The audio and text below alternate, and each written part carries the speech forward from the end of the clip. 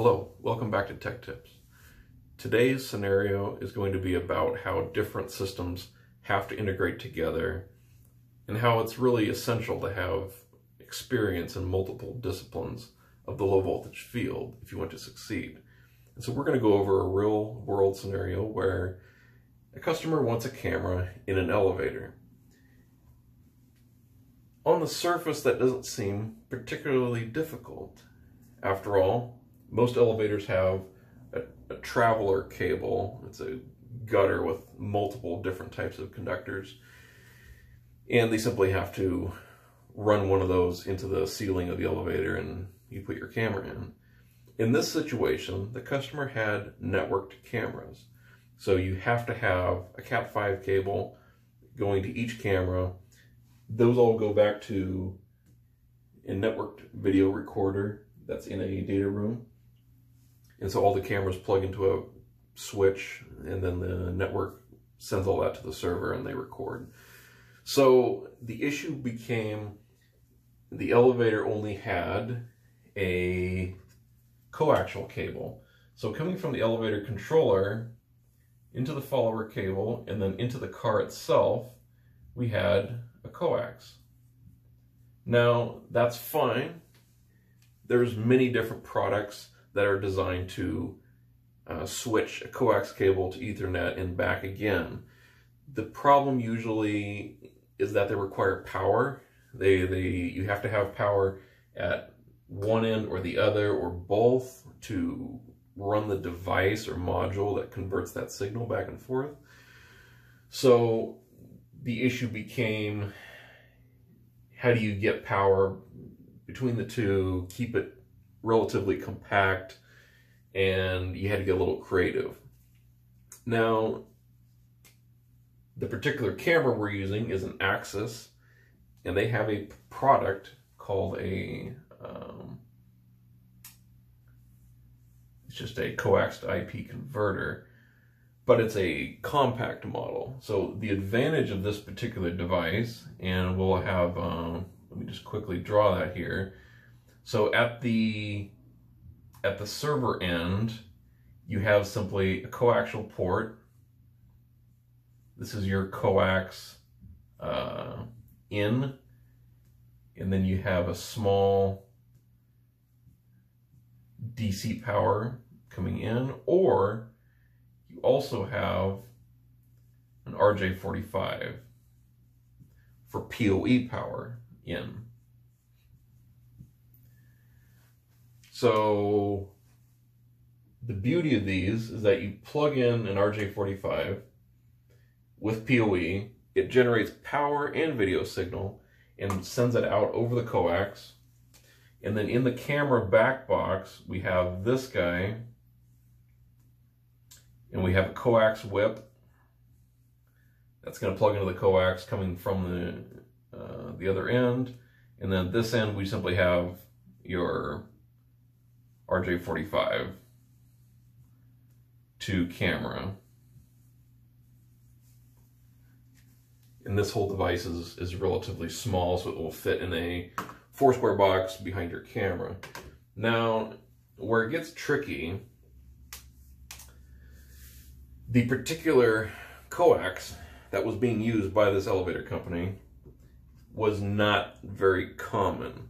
So a typical coax is you have your outer jacket, and then you have an inner sleeve that's a white dielectric with a braiding. There's a crosshatch of steel braiding, and then you have a center conductor that's solid copper. And so that's most common. And then you get a compression fitting, you slip it in. There's some fittings that don't even need tools, and you can strip them with a pair of scissors. You just need a little 50-cent piece of a connector, and you can just put that right on. These guys decided that they were going to run coax that was outer jacket, second layer with the shielding, and then it was stranded center conductor. So the stranded center conductor is about the same diameter as the other coax, but it's simply multiple pieces of individual fiber that are really small. Now, a typical coax fitting is, it looks like that. So you have an outer barrel that slips over the inner layer, and then this center pin has to hit that center conductor, and they slip together just perfect. However, when it's multiple layers, they don't come together, and so that center pin of the connector you're slipping on will push those individual strands away, and then it'll never crimp on there correctly, and it's a major pain in the neck. If you're going to do this type of coax, you have to buy the right parts, and that is what's generally referred to as an amphenol connector. So you have a little jacket that's, let me redraw this a little better. So it's narrower at one point, and then it gets larger, like that. And so this piece is bottlenecked to slide over the second layer. It slides down like that. And then there's a very, very tiny needle that actually slides over the center conductors. And so it takes the stranded pieces, and it all has to slide under that tiny gold needle, essentially what it looks like. And then you have to have a crimper. You have to have a special crimper, and for lack of a better word, we're gonna do something like this. And most people have seen these, but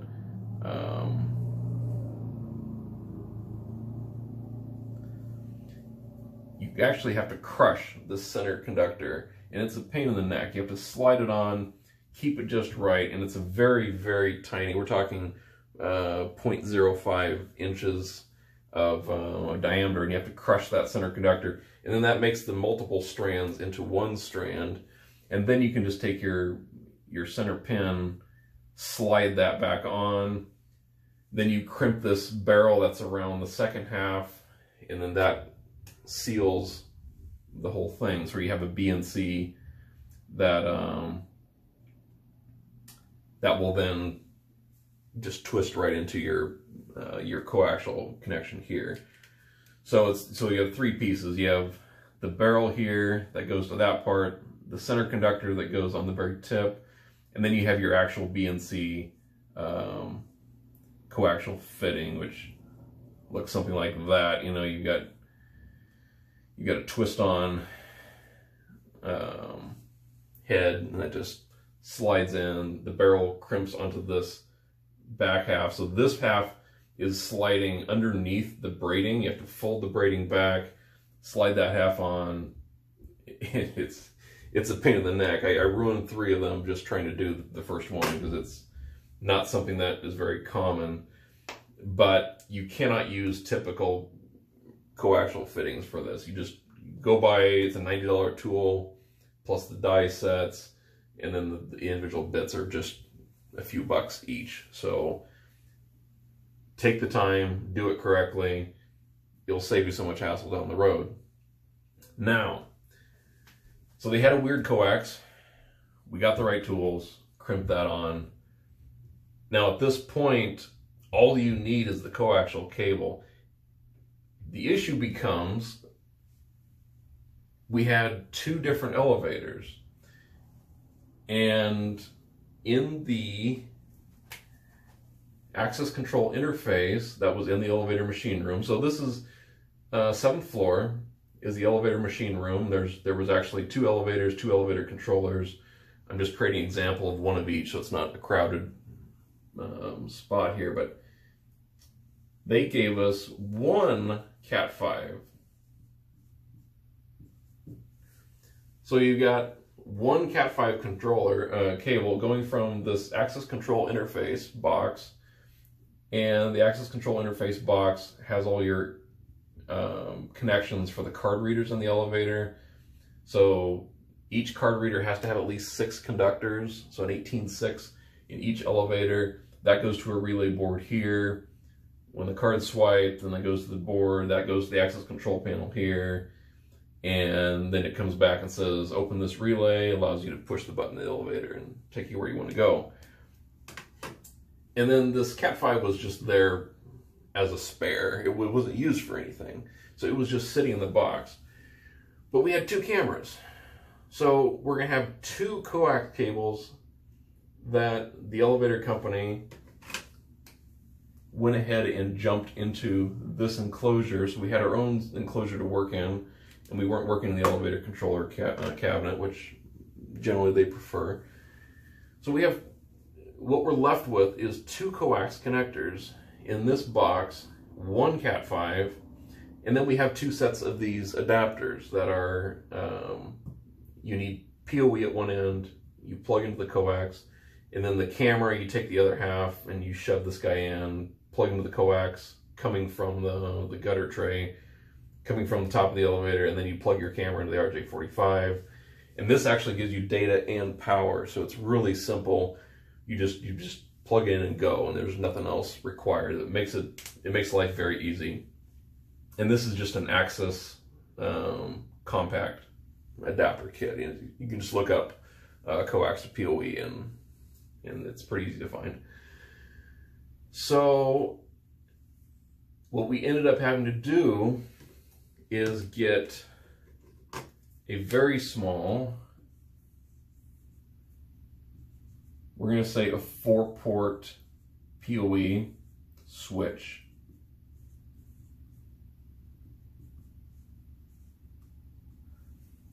Now,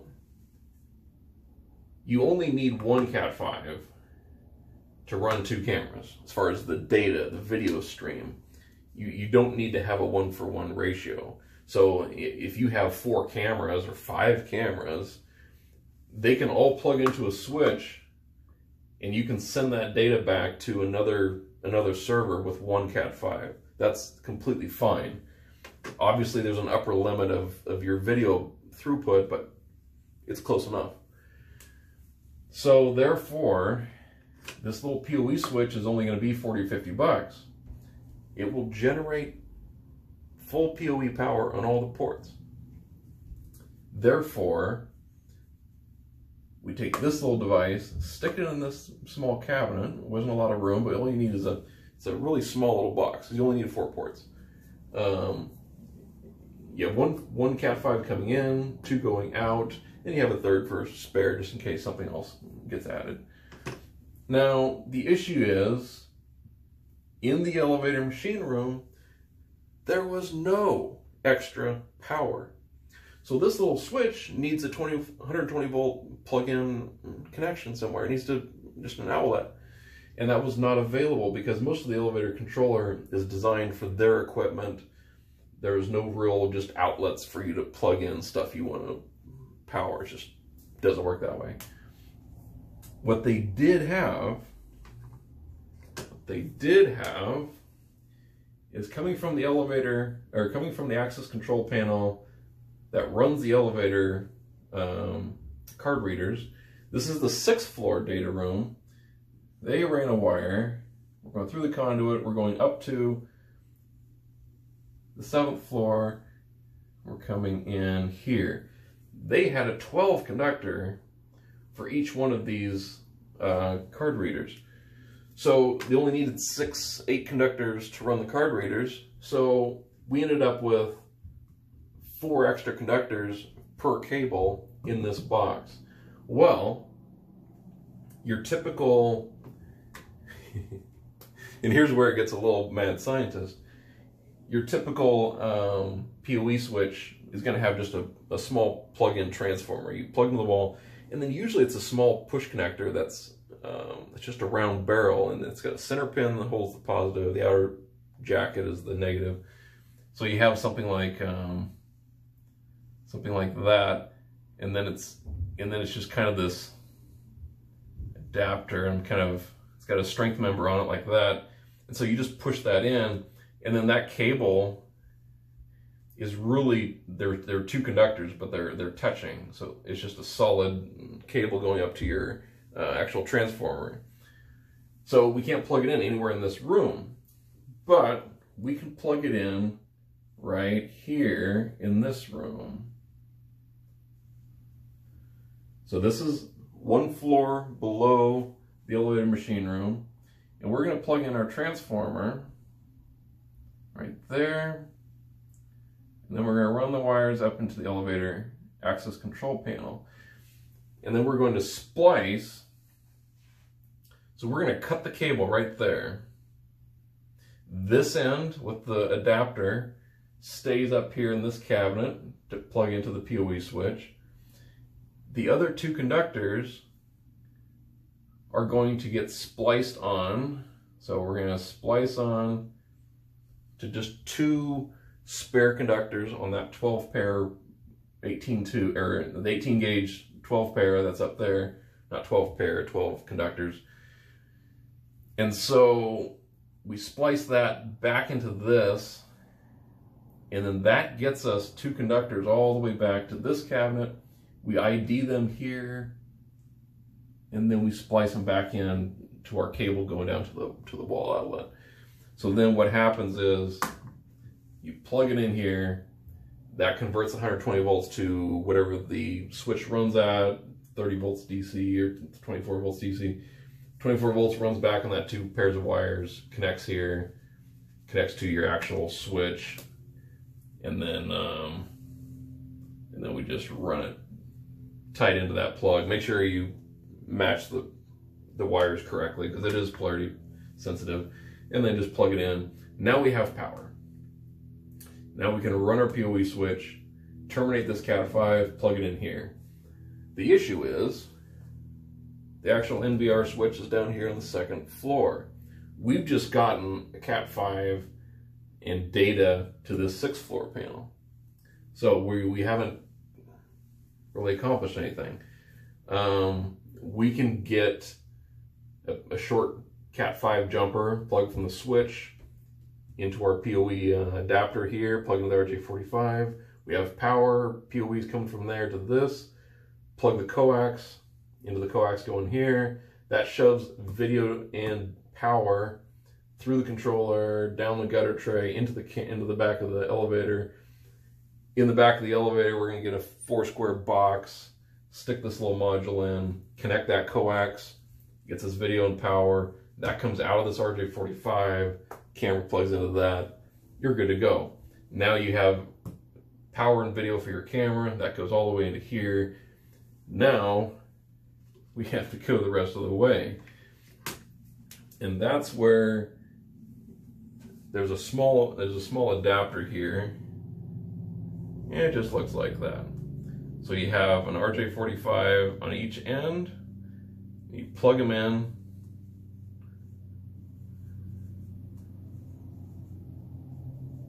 And this really saves you a lot of headache trying to make two different jacks and terminate them so that they make a jumper. And you can make your own, but you can buy these at Home Depot for $2 or just dirt cheap. So you make two RJ45s, you just plug them together, and we put that up here in the gutter tray. So this little guy goes in right there, bam. And then here, we're going back out of the room, back down to second floor data room. Here was the next part of the problem. The 6th floor data room, where the access control panel was, the spare cable that went from the elevator to here, was in the 6th floor data room. That was a straight line through the conduit going between the floors straight to this room. But that did not have the NVR server for our cameras. That was in the other 2nd floor MDF that is all the way on the other side of the hallway. So this was probably 120 foot of wire run, but they did not have drop ceilings. This was exposed ceiling, so you would have had to run the wire up on the rafters, single hole zip ties. I mean, it would have taken half a day, maybe more than half a day, just to run one cable between these two closets.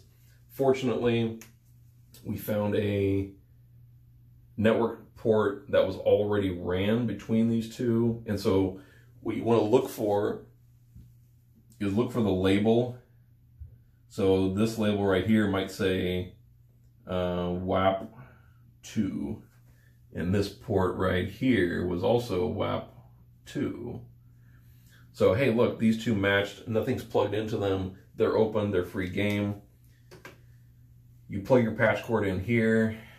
You take your Cat 5 that's coming from the 6th floor, plug it straight into WAP 2. Over here in WAP 2, you're coming off of that, and you just plug it straight into the next port of your NVR server that your cameras are looking for. So now we have a camera that's attached to a back box. Doesn't really matter what you use. The camera has an Ethernet port that plugs into this. That's getting its video and power from the coax, which is coming all the way into the elevator controller, coming from this little guy. Coax plugs into that. The PoE plugs into this switch that's sitting in this cabinet. That cabinet's getting its power from the extra 2 conductors coming off that spare pair all the way into here, spliced into the end of that cable. Video comes, the 2 different video streams both plug into this PoE switch. The one Cat 5 is going all the way into this gutter, spliced all the way down to the 2nd floor, into a patch panel. Then it jumps over to this NVR server. And this is the kind of stuff you have to deal with when the building's completed and a customer wants to add just 2 little cameras in an elevator. Also, nobody will help you with this. Typically, if you want this done, you're the only person at your company that's going to make it happen, engineer it, get the parts, figure out how it's going to work. Either buy the parts yourself, tell your purchasing agent to do it, figure out how to terminate the coax. No one's going to hold your hand. This is pretty much do it yourself. And this is why it's important. Just because you work in cameras doesn't mean you don't need to understand how to terminate coax and Ethernet and how to connect different networks. It can be a headache sometimes. But this is why you need multiple disciplines. You know how to run cable, work on multiple types of wires, and pick up random parts that maybe you've never used before and just grab them and go. So if you have any questions how this works, you want more details, follow-up videos, leave a comment below. Of course, like and subscribe because you love the content. And next week we'll go into something else. But thanks for watching. Have a good day.